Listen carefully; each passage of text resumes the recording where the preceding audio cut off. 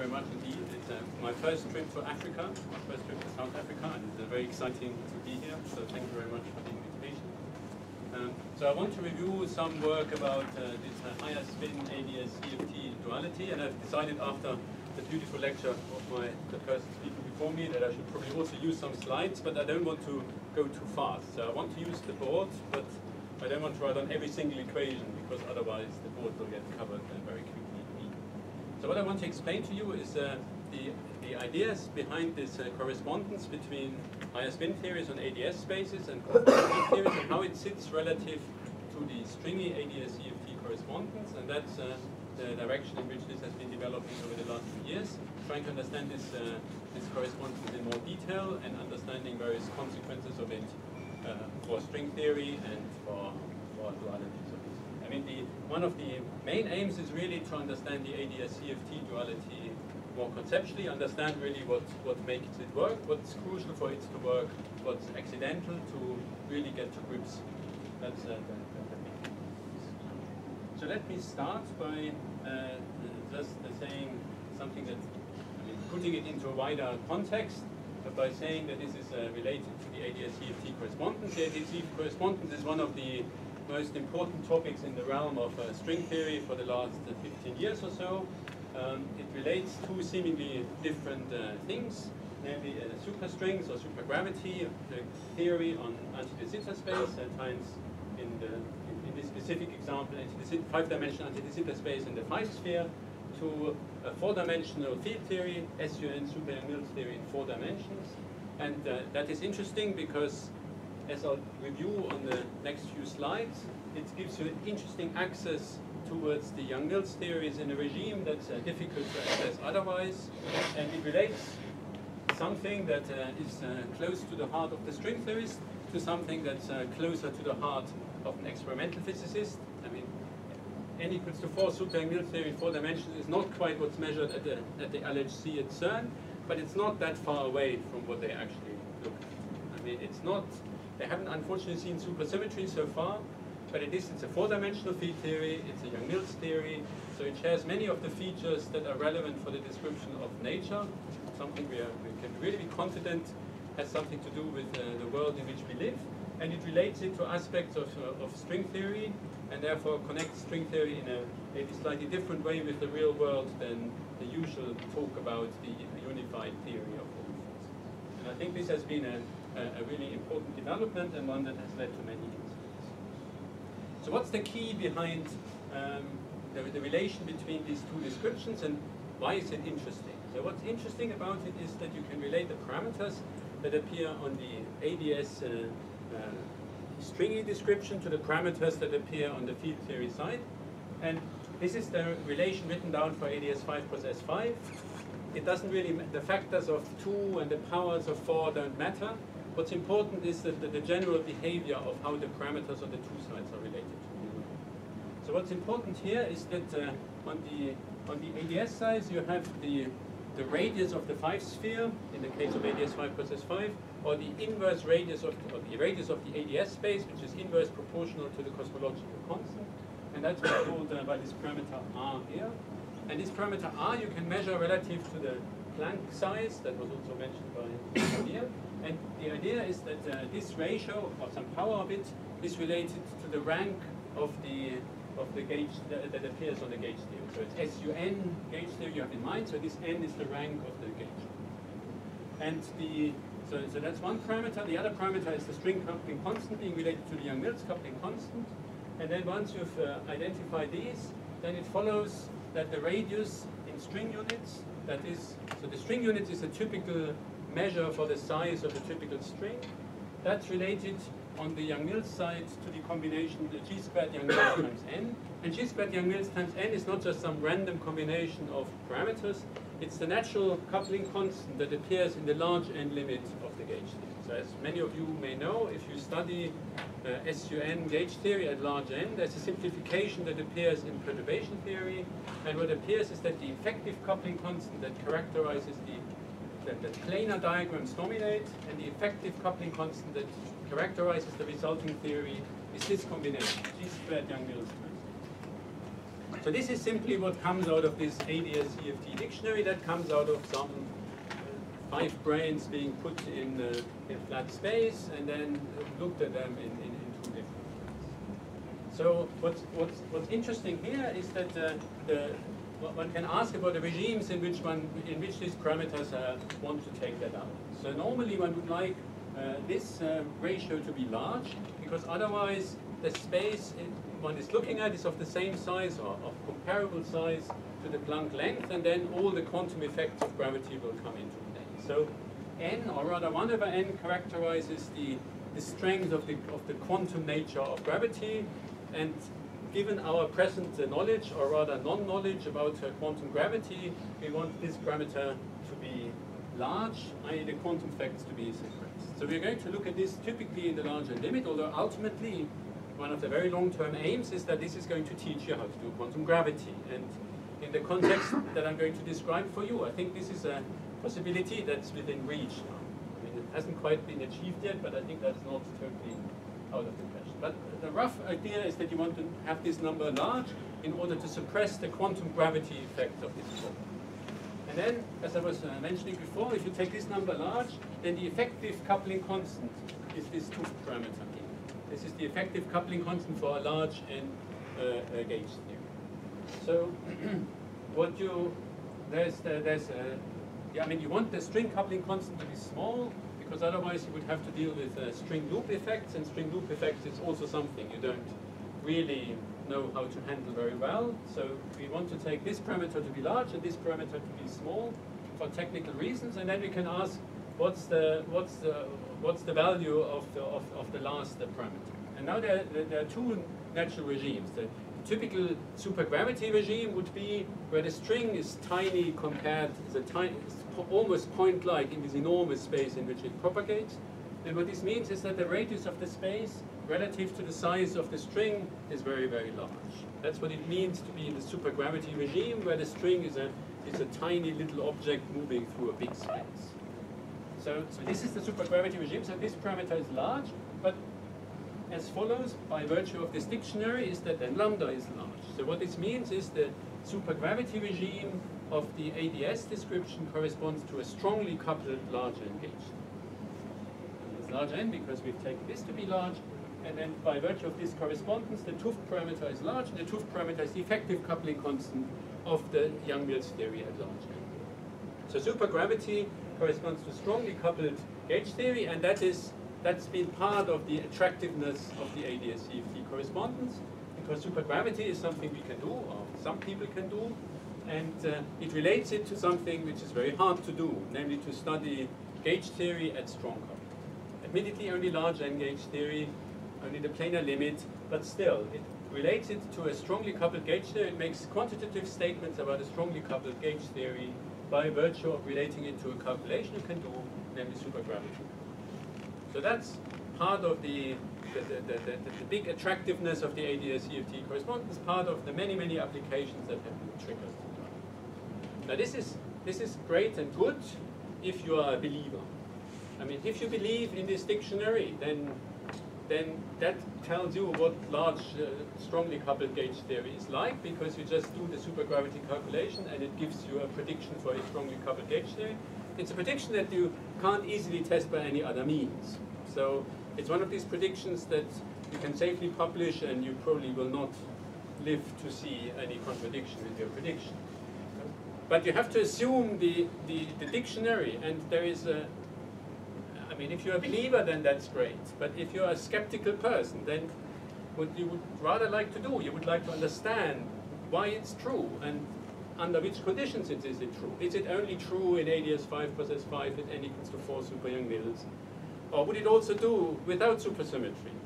I mean, people have applied this in all sorts of contexts where there is no supersymmetry.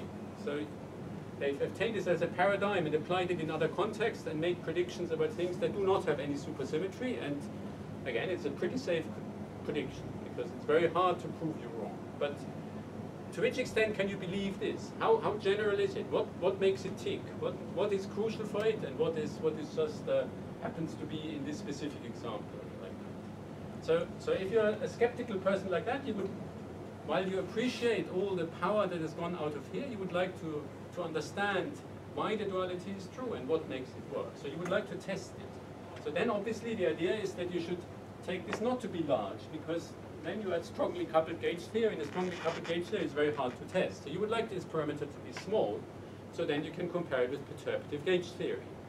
But what do you buy yourself by demanding this to be small? Well, when you demand this to be small, then also this has to be small, because that's related by virtue of this dictionary. But what this means is that the size of the string is of the same order of magnitude as the space in which it propagates, which means the string is not at all a point-like object anymore. It's in fact a rather large and floppy object. It's essentially, I mean, you can't trust this dictionary totally in the regime where this becomes small, but what it means, it becomes basically of the same size as the space. The string becomes a very floppy object. So what this means is that the tension of the string that would have been responsible for making sure that it's a tiny little string is very small. So this is the regime in which the tension of the string is very small. So the tension that the string is free, is floppy, is free to propagate, and therefore its typical size is not at all small relative compared to this. So this is the regime in which you would expect the dual field theory to be weakly coupled. And this is what people call the tensionless strings. And so that's what you should try to understand on the dual side, what string theory on AdS in the tensionless limit looks like when the tension of the string goes. And the tensionless limit of string theory has attracted attention before, but there's one important point here, that the tensionless limit really only makes sense in something like an AdS space. People have before tried to understand tensionless strings in flat space because that's related to the high energy regime of string theory and certain simplifications. But it's very hard to say what you mean by tensionless limit in flat space, because tension has a dimension, and you can't say what it means for the dimension to be small. You can only say what it means to be small relative to another dimensionful quantity. And in the context of AdS, that quantity exists. That's the size of the AdS space. So tensionless means is that the tension in the units relative to the AdS size is small, and that is therefore a much better behaved limit than trying to define tensionless string in flat space. Anyhow, so what this suggests is that if you want to deal with weakly coupled field theory, what you should look at in the dual side is the tensionless limit of string theory in AdS. Yes? Is there anything then about the tensionless limit in de Sitter space? There have also been attempts to do that, but as you know, the or as you may know, the DS-CFT correspondence is on much more wobbly grounds than the AdS-CFT correspondence. In fact, there is a higher spin version for DS-CFT, and I think that's the best DS-CFT type duality that is known, but that is, I think, it's somewhat more speculative than AdS-CFT. AdS-CFT is on safe. So in flat space, could you just think about just processes, as you said before, involving all energies much bigger than the string mass? Yeah, but then it sort of depends a bit on how you take your limits. I mean, there's no sort of absolute limit of saying what you mean by the tensionless limits. Whereas here there is. I mean, independent of specifying the energies of the external states, you can say what it means to be in the tensionless limit, because you have a length scale to compare. And that's the reason, I think, why this higher spin symmetry, I mean, this is another reason why the higher spin symmetry works much better in AdS, and why all the higher spin theories that have been constructed by Vasilyev live in AdS, and while the construction in flat space is a bit delicate. I mean, the higher spin community, I think there are two camps. There is the camp that believes that higher spins also exist in flat space, but I think the pudding hasn't yet been given. I mean, there has not been written down any, at least to my knowledge, any convincing higher spin theory in flat space, whereas in de Sitter space or de Sitter space it works fine. Yes? Why can't you start with higher spin tensionless strings in AdS, and then take the AdS radius to the infinity so that it becomes flat space? I mean, that's some of the things people have tried, but the problem is that these higher spin theories, they have coupling constants that involve powers of the cosmological constants. So certain things start to diverge when you try to take the cosmological constants to zero. and make space flat. I mean, there are higher spin couplings that are balanced in dimension by the radius of AdS space, and they will sort of diverge. And it's not entirely clear. I mean, it's a somewhat singular limit. You can try your luck and run with it, but you shouldn't be offended if you bump your head, because you are doing something sort of on the verge of legality.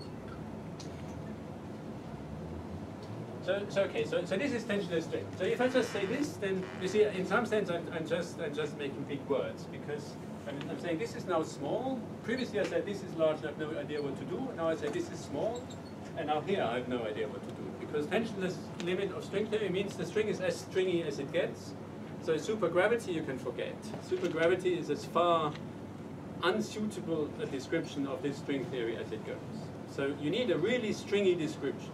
Now, stringy descriptions in AdS spaces are hard to get by. I mean, it's not an easy task. In fact, one of the things we are currently trying to do is to use Wessomino-Wittenmeyer type descriptions to understand a truly stringy description on AdS space, which is somehow what you need if you want to do this honestly within string.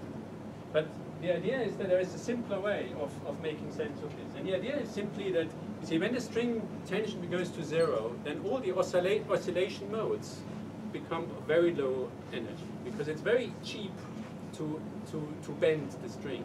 If the string has no tension, then it costs virtually no energy to excite it. And what this means is that all the excitation modes of the string go down in mass. And in the limit where the string truly becomes tensionless, all of them become massless. And what this means is you get a zoo of additional massless fields in your string spectrum that you don't normally have. And whenever you have a massless field, you get a gauge symmetry associated to it. So you get some enormous symmetric theory that has a gigantic gauge symmetry, and that you could hope to be constrained by virtue of this gigantic gauge symmetry. So this is this idea that in this limit, an infinite number of massless higher spin fields emerge, and they generate this very, very large gauge symmetry, and that you can get an effective description of this very stringy point, not truly doing string theory, but just using the fact that you get this enormous symmetric theory having all these gauge symmetries coming from the place. And the idea is that this, there's a description in terms of these Vasilyev higher spin theories that I'll say a few words later on. And the other way you should think about it is that this is really the maximally symmetric point of string theory. This is really like the standard model before you apply the Higgs effect. This is the place where string theory has all the symmetries that are later broken by giving the string attention. So if you think about how fundamentally in 100 years people will describe string theory, you could hope that they would start with the tensionless point and describe string theory as some sort of highly gauged symmetric description, and the usual backgrounds that we are used to would emerge as some broken face of this description, where you've given the mass to all of these higher spin degrees of freedom by switching on the tension. I mean, there's this old idea that string theory has underlying it a much bigger symmetry, and what you would hope is that this is the symmetry that you see at this tension. So these are, yes. But the fact that string theory can be defined in like arbitrary spaces, but as you said, higher spin theory can only be defined in AdS, not in flat spaces. Doesn't that imply that you can't obtain string theory in general, full generality from higher spins? Well, I mean, you could hope that you start with this point, and then you deform you switch on your string tension, and you deform your background, and the moduli space of string theory allows you to go to other backgrounds. But in some sense, you would think that the simplest description of string theory should be to start at the point where it's most symmetrical, and then get to the broken face by doing all the nasty business you are interested in to get to the point you're interested in. But when you describe the electroweak theory, you start with the theory before it's broken, and then you put in a Higgs field to give the W boson the mass. So this is like, this is an analogy, but you would think of this as being the phase where the W boson is massless, and then the string tension is corresponding to the Higgs field that would give a mass to certain of these experiments. So, I mean, this is an old dream, and what you may believe is that this is a concrete incarnation of this idea. And if by going to AdS space in this tensionless limit, maybe you discover the biggest symmetry that you can discover. And I think this is to a certain extent true.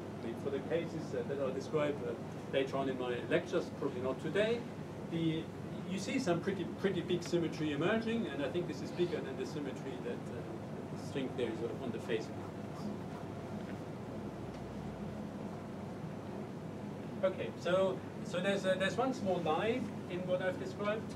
So when you go to this tensionless limit, so I said you want to have a description in terms of a Vasiljev type theory. So the Vasiljev type theory is much smaller than all the massless fields that you will get from string theory. So there are two things you have to do in order to really get from string theory to a Vasiljev type description.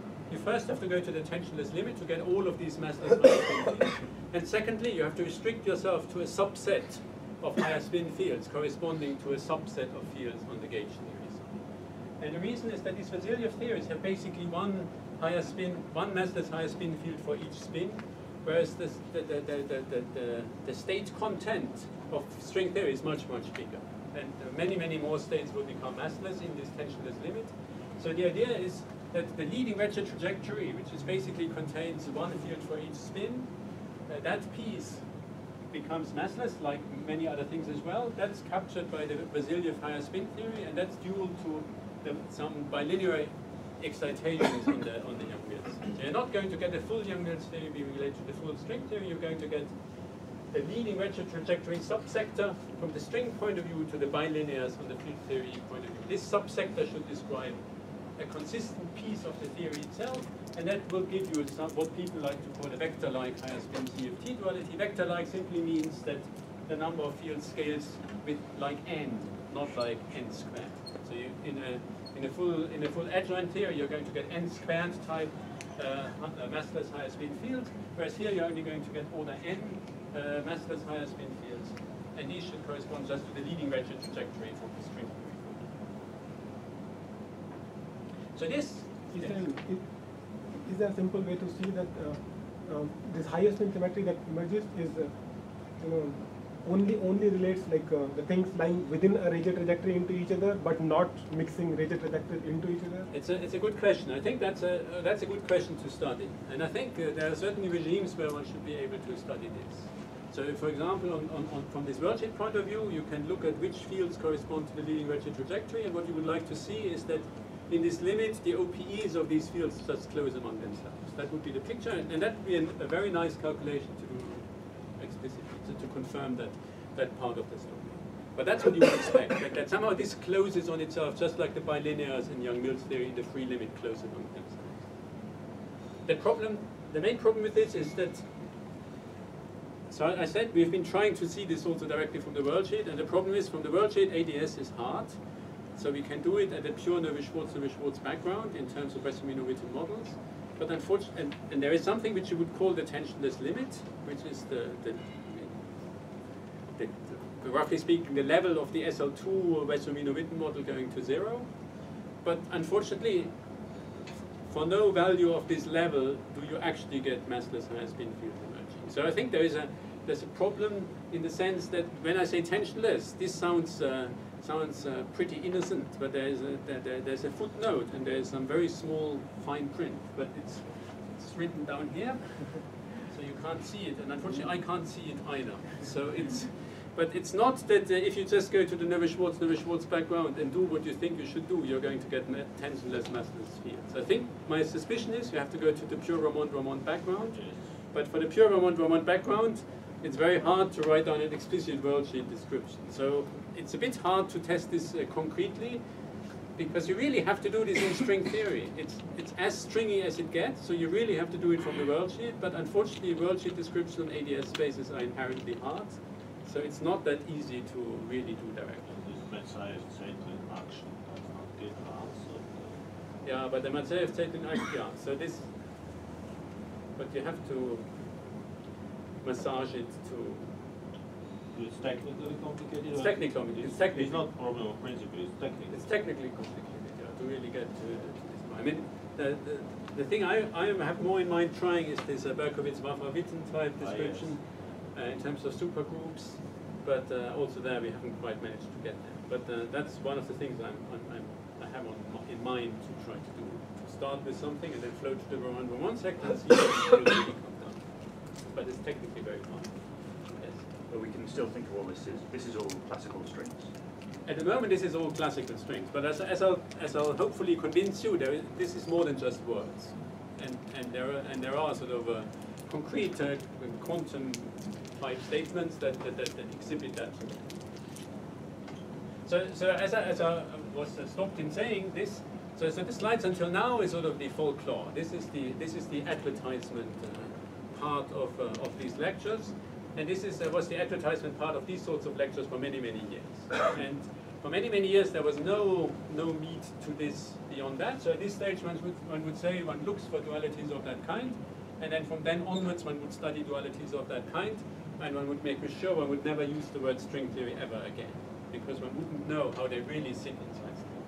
Now this has changed, and now we really see examples where one can concretely identify Vassiliev higher spin CFT dualities of that kind with pieces of a stringy AdS CFT. And that's what I'm going to explain later in these lectures, probably not today.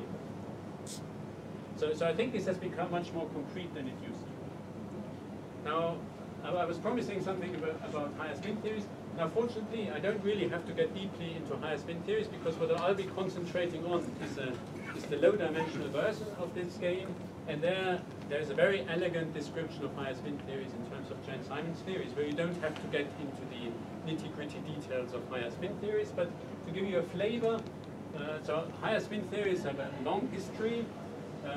There are fields, so you have a field with a symmetric tensor field of S indices, so this is a spin S field, and it has a gauge symmetry coming from some traceless gauge field, but it has to satisfy some doubly traceless condition in order for this to be a legal gauge symmetry.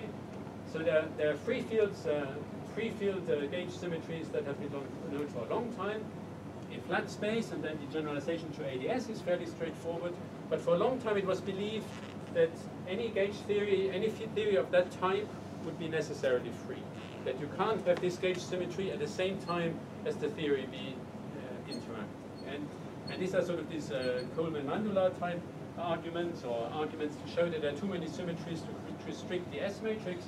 And it was really the work of Fredkin and Vassiliev, and then Vassiliev, who showed that in AdS backgrounds or the zeta backgrounds, you can circumvent these no-go theorems and find genuinely interacting higher spin theories that retain all of these gauge symmetries, at least at a classical level. So what they did is what Vassiliev then did is wrote down classical field equations that are non-trivial and that respect on the classical level all of these gauge symmetries that are outlined on the previous slide. And the way they evolved this no-go theorem is by effectively two phenomena. They involve infinitely many fields, and they live on AdS or the zeta backgrounds rather than flat space, and that allows you to write down all sorts of higher spin couplings compensated by the cosmological constant.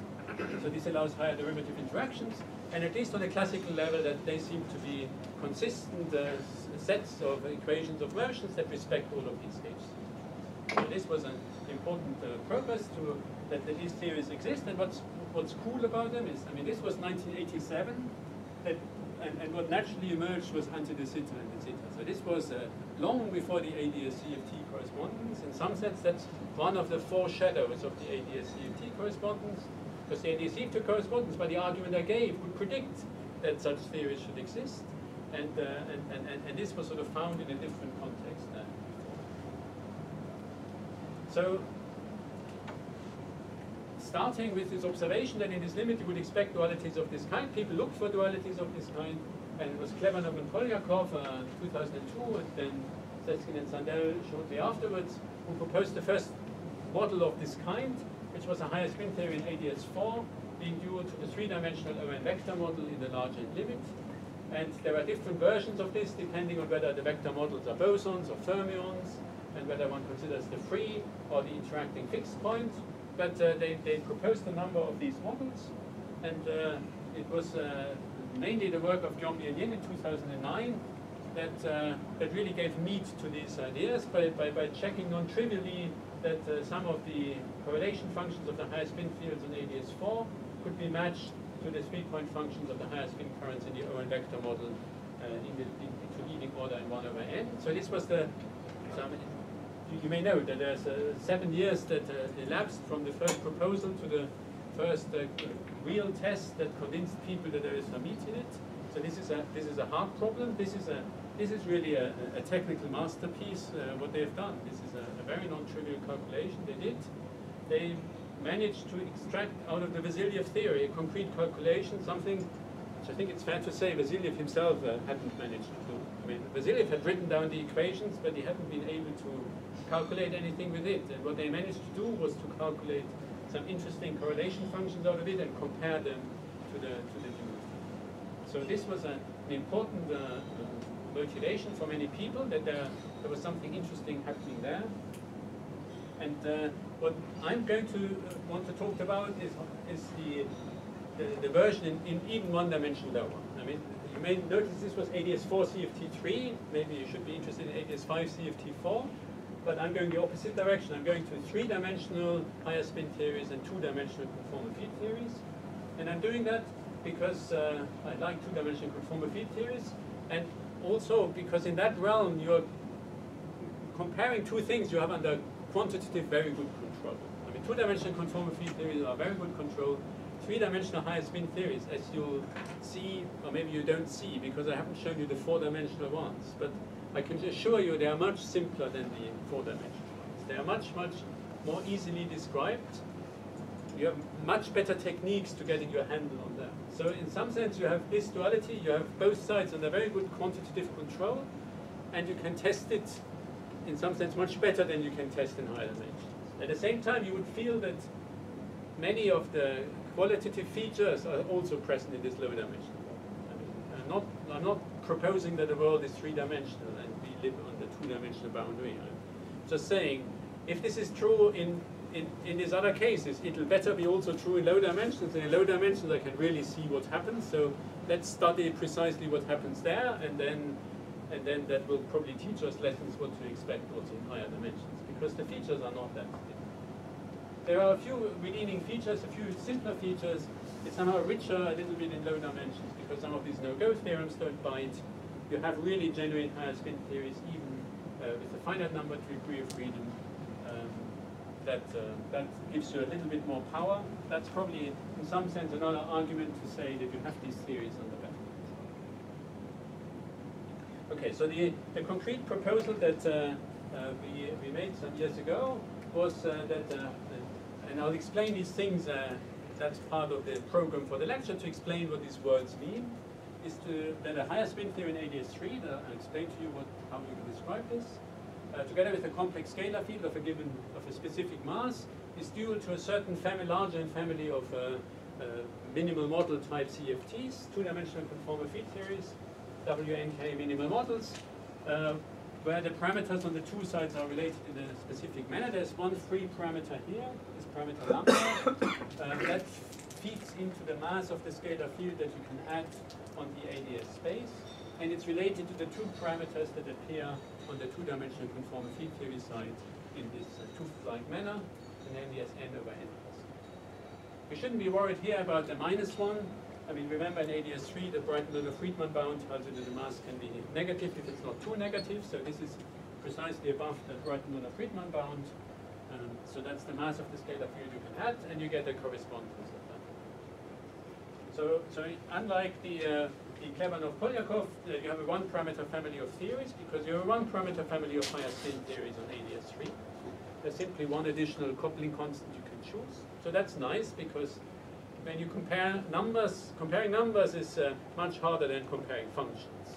And comparing functions, if two sides depend on lambda and you match the function, that's much more convincing than if you compare numbers, because if you compare numbers and you make an error of a factor of 2, then they won't match.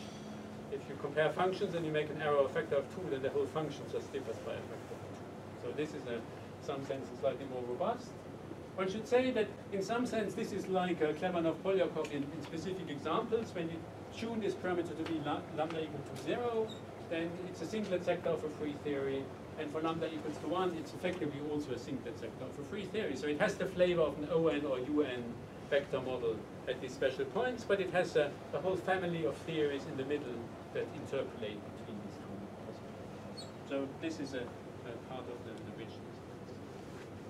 So this version is bosonic, also like Klebanov-Polyakov. There is no supersymmetry here. So in the realm of understanding what is crucial for AdS3FT, certainly this aspect doesn't seem to hinge on supersymmetry. But it can be tested, certainly this example can be tested in a great amount of detail because both sides of the correspondence are under very good quantitative control. So what I'm going to explain to you is how the quantum symmetries match, and that is in some sense going beyond the classical limit. We will see that this will tell you how this works at finite C, which is in some sense the classical limit, and I'll explain to you how the spectrum of the two descriptions work. And that's in some sense just establishing this higher spin CFT duality for all its worth on the level you can test it. And then towards the end I want to explain to you how this relates to the stringy AdS3 CFT2 duality that people know and love. And then depending on how time goes, so I hope to do this in about 2 lectures. And then in the last lecture I'm going to tell you a little bit more about what we are currently doing. So one of the things we are currently doing is trying to understand supergravity in AdS3 crosses 3 crosses 3 crosses 1 and match it to the dual CFT, and we have some interesting result there that I'll talk you through. Okay, so that's the plan. Are there any questions about this? So if not, what I want to start with is to describe the higher spin theory in AdS3. And the basic idea here is that you may know that pure gravity on AdS3 you can describe in terms of a Chern-Simons theory, and a Chern-Simons theory based on the Lie algebra SL2. This reflects in particular that gravity in 3 dimensions is topological. It doesn't have any propagating local degrees of freedom, and just like a Chern-Simons theory, that's topological. So pure gravity is a topological theory. It's not a trivial theory because the interest happens at the boundary. It matters very much what boundary conditions you impose, but if you ignore the boundary, it looks like a trivial theory, and that has to do with the fact that locally you can gauge away any gravitational excitation in 3 dimensions. There are as many gauge symmetries as there are limits. Now the idea of this higher spin description is that you replace SL2R by a Lie algebra that you may call HS lambda, or maybe you should really call it SL lambda. So if you've ever asked yourself what is SL 9¾ then there is an answer to that. That is a very definite answer that you can describe very elegantly as follows. So the way to describe is that you start with the universally enveloping algebra of SL2. So SL2 are the generators J+, J-, and J3. This is SL2 with the commutation relation that J+, J- is 2J3, and J3 is J+, J- is plus minus J+, J-. These are just the usual commutation relations of, okay, I've written them down for SU2, maybe I should have written them down for SL3 in the opposite real form, just be this way. So that's the Lie algebra of SL2R. So now you can look at the universally enveloping algebra of SL2R. So what's the universally enveloping algebra of the Lie algebra? So what the universally enveloping algebra is that you have an alphabet that consists of 3 letters. I've called them J+, J-, and J3. You could also call them A, B, and C. And now you're going to write down all the words that you can make with the 3 letters A, B, and C. But because you have a Lie algebra, you see you have commutation relations that tell you that J+, J- minus J- J+ is the same as 2 times J3. So using these relations, you see you can use these 3 letters, but you can always bring them into an ordered form. So if I call this letter A, and this letter B, and this letter C, all the words I can make in the universally enveloping algebras are words that have a string of A's, then a string of B's, and then a string of C's, right? Because if there's any other combinations of A, B, and C, I can recursively use the commutation relations to bring the A's to the front, the B's into the middle, and the C's to the end. So this is not going to be a super interesting novel you're going to write with this, because all the words you're going to use consist of only of 3 types of letters, and all the words are of the form a string of A's, a string of B's, and a string of C's. So it's not super interesting, but that's what the universal development algebra is. It's a set of all of these words, and it's an associative algebra, because if you have any 2 such words, you can simply put them next to each other and then apply the commutation relations to bring the A's to the front, the B's to the middle, and the C to the end. So that's what you call the universal development algebra. It's all the words you can write with the 3 letters J plus, J minus, J3, modulo the fact that you can use the commutation relations to bring them into a form. Now that's clearly an associative algebra, because you just concatenate them, and that gives you an associative algebra. So this is an associative algebra, and then with any associative algebra you can divide by some relation that doesn't destroy the associativity.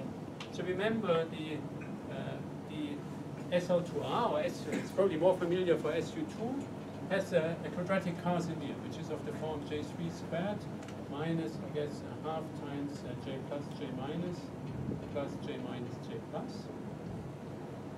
So if for SU2 this would be, there would be a plus sign here, and here there would be the opposite sign, but who cares?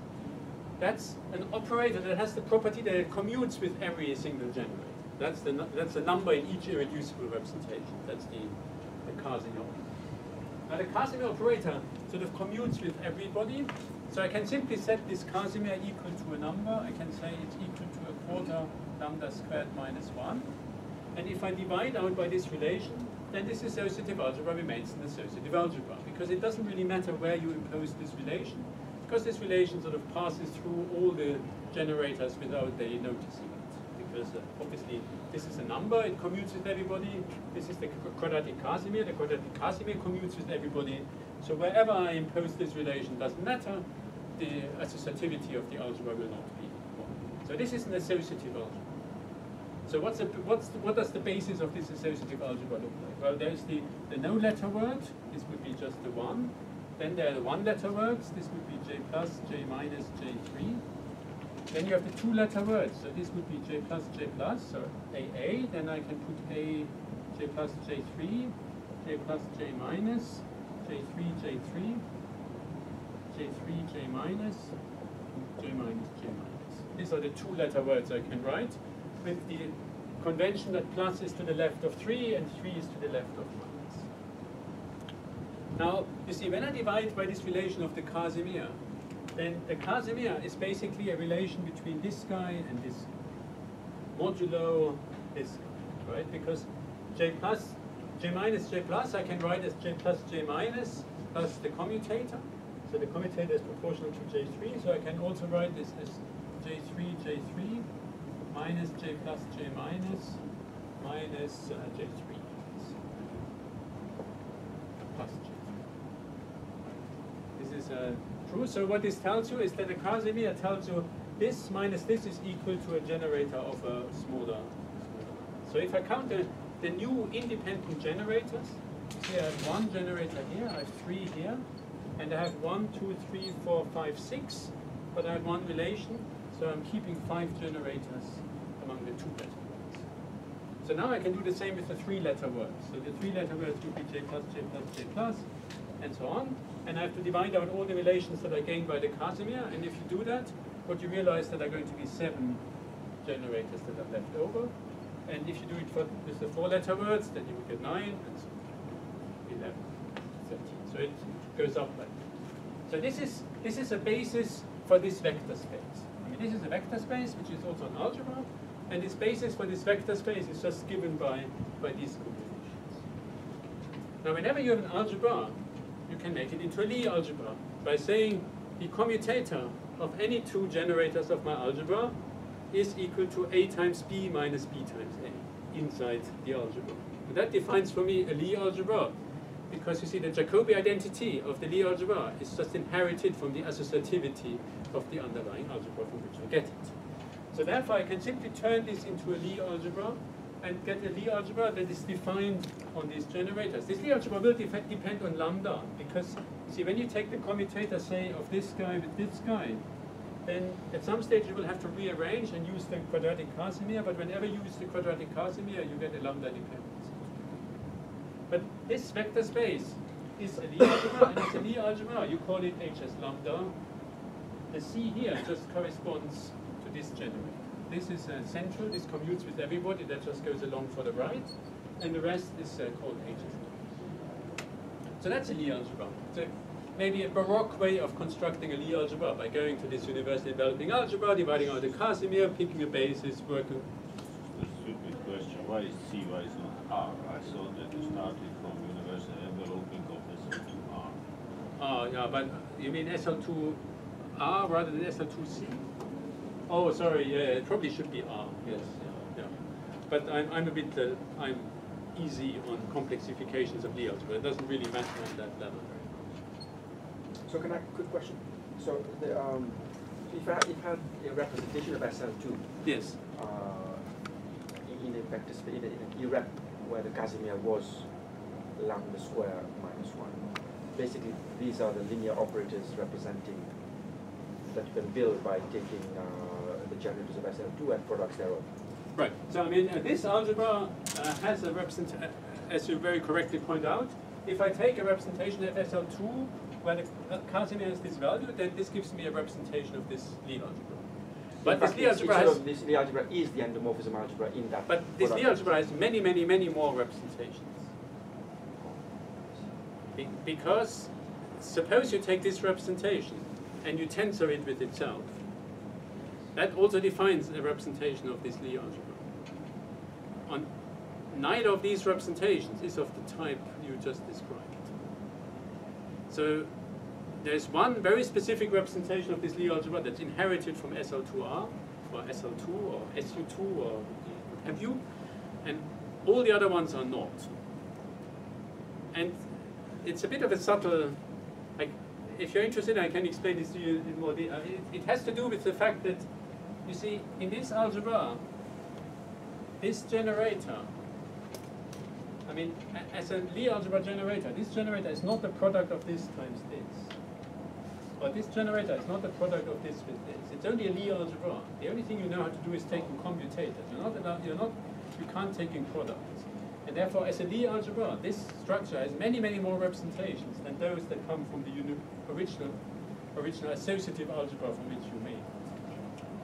So every representation of this associative algebra gives rise to a representation of the Lie algebra, but not every representation of the Lie algebra comes from a representation of the associative algebra. It's very simple to see. If you take the fundamental one you've taken, you tensor it with itself, you immediately discover that if it were to come from a representation of SL2R, it would have the wrong value of the Casimir, because the tensor product of two representations with a given value of the Casimir typically don't have the same value of the Casimir, right? The Casimir is something like j times j plus 1.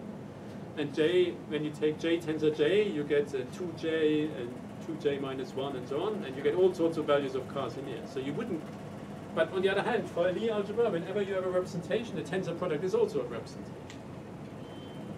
So there are many, many more representations of this Lie algebra than just those that come from SL. And these representations will all play a role later on, so it's important that they're.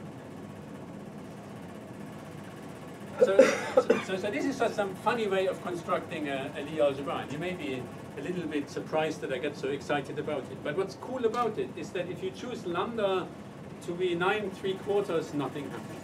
You just get a Lie algebra that has some funny structure, for instance. But if you choose lambda equals to 9, or let's say you choose lambda equals to 3, what happens is that this Lie algebra develops an ideal. Everything below the dashed line forms an ideal. So any commutator of something above with something below stays below. Any commutator of something below with something below stays below. So therefore you can divide out by this, from this Lie algebra everything that stays below the dashed line, and you're left over with a Lie algebra of dimension 3 plus 5. 3 plus 5 is 8, and 8 happens to be the dimension of SL3. And in fact, you end up precisely with SL3. If you choose lambda v equals to 4, then you keep 3, 5, and 7. 3, 5, and 7 add up to 15. 15 is the dimension of SL4. If you keep lambda equals to 5, you get 3, 5, 7, 9. That is 15 plus 9 is 24, which is the dimension of SL5. And so So this is a construction that works for any value of lambda, but if you choose lambda to be an integer, it requires a big ideal, and if you throw away the ideal, you get on the nose SLN. So this is the reason in which, the sense in which you're allowed to call this SL lambda, because it's the analytic continuation of SLN for non-integer values of it. You restricted lambda between 0 and 1. In the duality, lambda will only appear between 0 and 1. There is some intuitive reason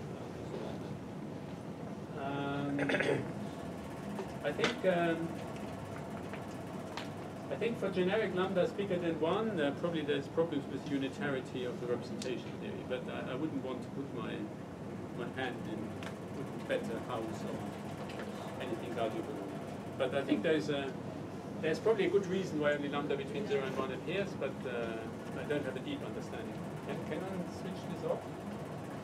Or is this meant to be part of the entertainment?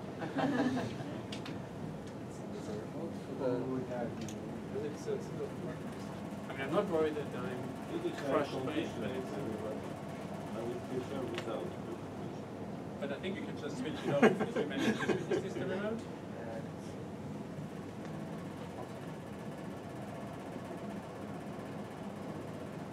I mean, if it's not possible, I'll just avoid it.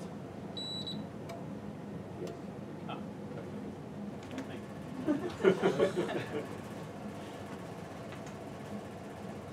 okay, so the idea is that in order to describe this higher spin theory in AdS, what you do is you take Chern-Simon's theory not on SL2, but you replace SL2 by HS lambda. HS lambda is an infinite dimensional Lie algebra, and it has generators that, so these generators you call V2n, the one letter words are called V2n, these are called V3n, these are called V4n, and n runs always, so in VSn, n runs always from s minus 1 to minus 1 plus to minus s plus 1, right? So for 2, this runs from minus 1, 0, 1, so these are these three. This runs from 2, 1, 0, minus 1, minus 2, and so on. And the idea is that these correspond, so this is clearly an SL2 subalgebra, so this will be describing the graviton from the point of view of the AdS3, because if you only were to do SL2 Chern-Simon's theory, then you would just get pure gravity. So this is just the pure gravity part of it. And then these will correspond to the modes of a spin 3 field on AdS3, and then this will correspond to spin 4, and spin 5, and spin 6, and spin 7. So this is how you get a theory with infinitely many spins. And the fact that this really gives rise to a theory that has the same behavior as the Bronstar theory was something that was checked in this paper by Hanover Gray and Camboglioni and 3 other people whose first name is also Stefan. They checked that these Chern-Simon's theories really give rise to theories that behave like higher spin theories in AdS. So the interaction and the equations of motions to leading order are precisely of that. What is asymptotic mean? Right. So now we have some theory in AdS3. So let's call it, say, a higher spin theory in AdS3. And we've written it as a Chern-Simon's theory based on HS lambda.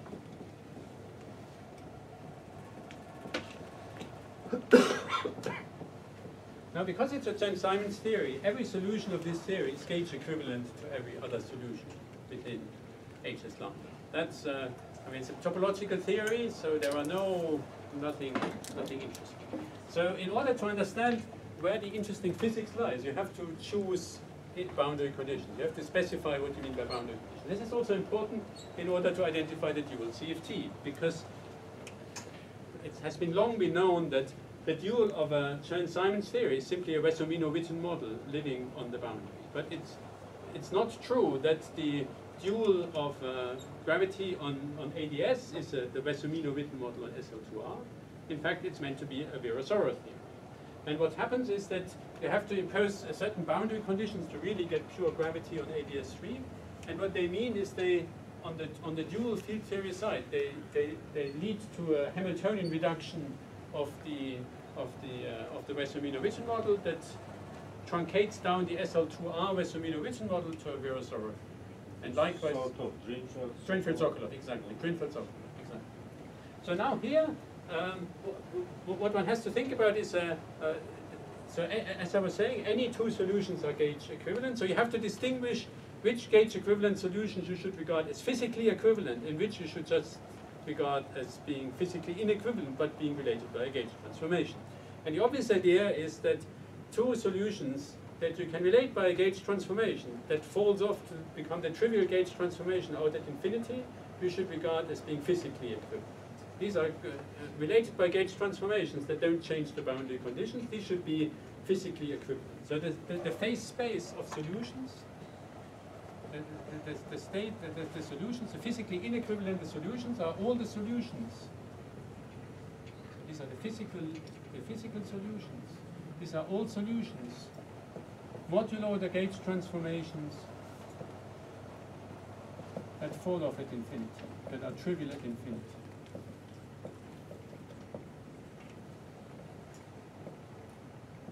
So any two solutions that are related by a gauge transformation that falls off at infinity, you regard as being the same physical solution. But there are gauge transformations that are not trivial at infinity. They will relate different solutions to one another, and they will act non-trivially on the boundary. And that's what you call the asymptotic symmetry algebra. The asymptotic symmetry algebra is the group of gauge transformations modulo the gauge transformations that act trivially at infinity, because those you would regard as not giving you new solutions. So the asymptotic symmetry algebra is sort of like the spectrum generating algebra of this phase space, because these are the gauge transformations that produce you new solutions rather than the old solutions. Connected, this group. Oh, this is probably difficult to know because all of these things are infinite dimensional, but sort of as a physicist you look at it infinitesimally, so then you don't, I mean you think of it in terms of, I mean it's like the Virasoro group. The Virasoro algebra corresponds to diff S1, but typically you're just interested in the infinitesimal piece of it, so you're not interested in its global properties. So what people have studied here are the infinitesimal gauge transformations that modulo the infinitesimal gauge transformations that are trivial at infinity. And what you do, and this is the old analysis of Brown and Hainaut, if you do this for pure gravity, what you discover as the asymptotic symmetry algebra is the Virasoro algebra. Two copies of the Virasoro algebra. And that tells you that the dual field theory should be a conformal field theory, because it has to have an action of the Virasoro algebra that corresponds to the spectrum generating algebra, the shadow of the spectrum generating algebra.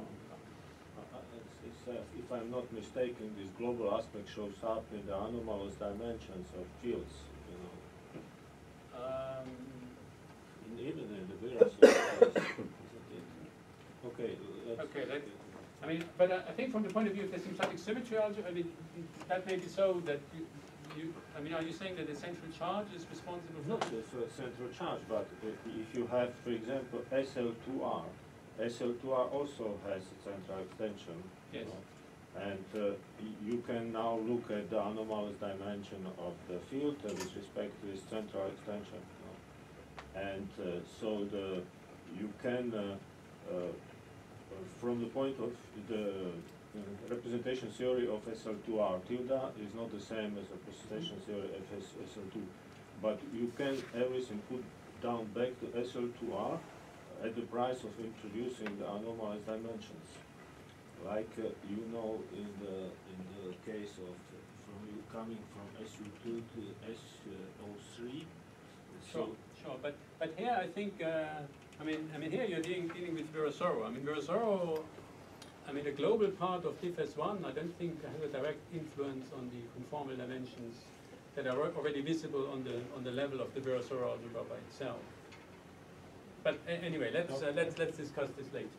So if you do this for the case of SL2, you just get the Virasoro algebra, and that's another precursor of AdS3, the old result of Brown and Hainaut.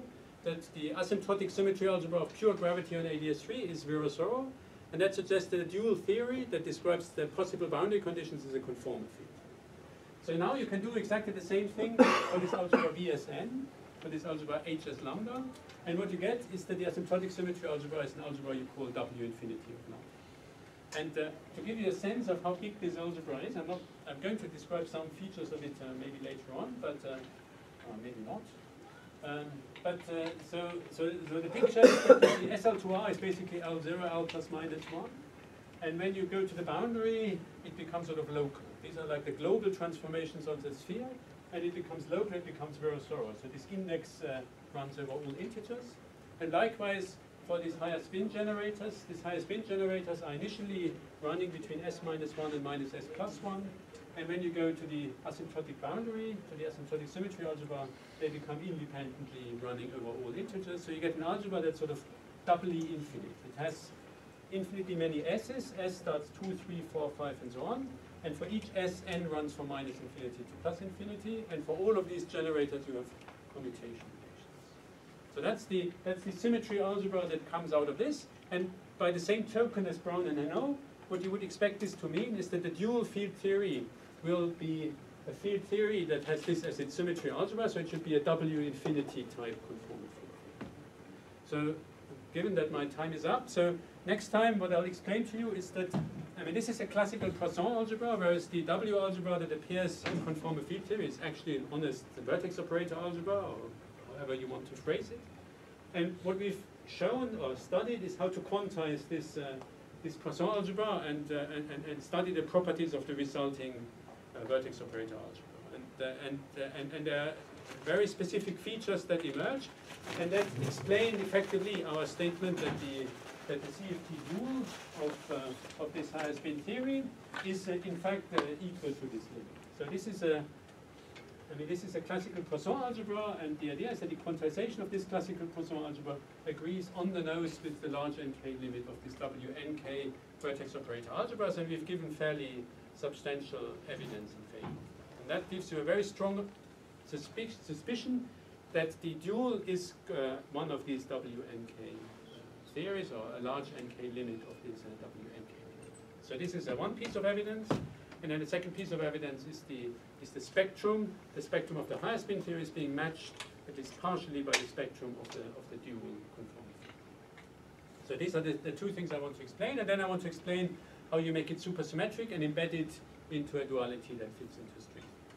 So that's the plan for the remaining